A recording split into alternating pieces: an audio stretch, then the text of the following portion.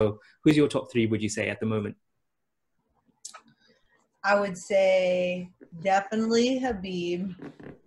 Now Khamzat and Khamzat has met. Khamzat. Yep. Khamzat.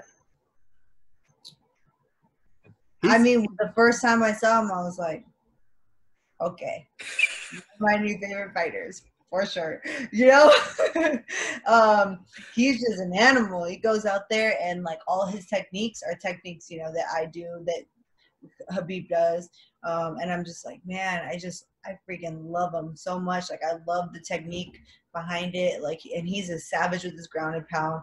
And if he's not trying to beat, like, you know, sock you in the face, you know, or elbow you, he's trying to submit you. And I mean, he's just a beast, you know. And so does Khabib, you know, in his own, like, his ways. Like, I feel like he's